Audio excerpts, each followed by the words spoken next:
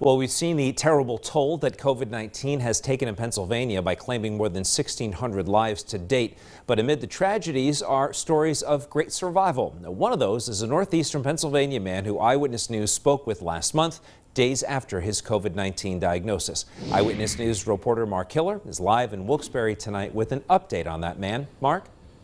Nick, that survivor told us at the time he never thought he'd get COVID-19 because he considered himself a healthy guy who wasn't part of that age group considered most at risk. Now healthy again, he shared his story of survival with me today. The mental stress that this thing causes was like, I can't even explain it. 44-year-old Ryan Fenton has a newfound appreciation for his health after his personal battle with COVID-19. I didn't get it nearly as bad as so many other people did. I didn't have to go to the hospital. I was able to self-quarantine at home in my basement away from the family.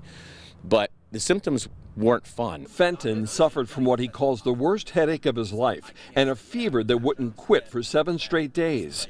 During his 2 weeks in self-quarantine, this Clark Summit insurance agent was aware of the surging global pandemic numbers. Some of the reports of the stuff going on in New York City and people dying left and right, and I'm like, I have this thing. And so then when the fevers are relentless day in and day out, and they're like, am I not beating this thing? What's going on? But he conquered the novel coronavirus, and his wife and children emerged from self-quarantine unscathed. Now it's been a month, and according to the CDC, I'm not contagious, and they're clear. So, yeah, we're glad to be back on the other side of this, that's for sure. Fenton now wants to help others who are struggling to recover from COVID-19. He is scheduled to donate his blood plasma next week. Researchers say antibodies in the plasma of those who've recovered from COVID-19 may benefit other patients.